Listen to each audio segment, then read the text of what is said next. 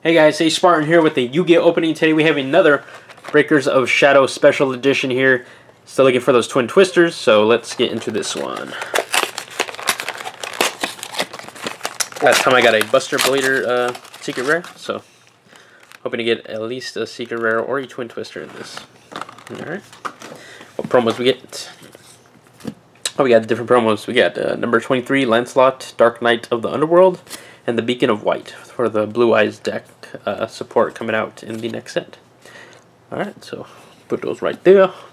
3 packs of the Bosch. Let's see if we can get some good stuff. First pack.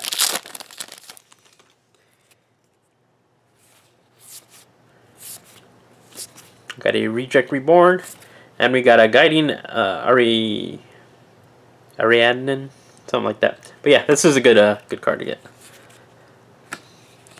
Shiranui. I finally forgot how to say that name. Alright. Pack number 2. Shiranui. Alright, let's see what we get here. Zany Zebra. Dinomist Petron and Interrupted Kaiju Slumbering. I saw the spell, so I got excited, but for them kaijus. Alright, last pack. Twin Twisters or Ultra and above, please. Alright, so here we go.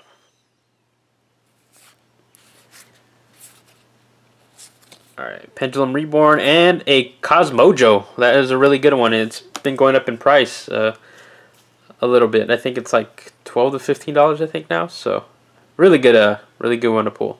So, got a secret rare. And that was the opening.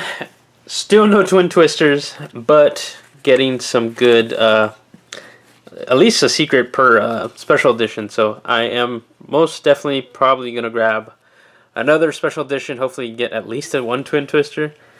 If not, then if I don't get one, then I'm probably just going to buy the twin twisters singly, because getting a little ridiculous. So like, comment, subscribe, let me know what you think, and I'll see you guys on the next one. Later.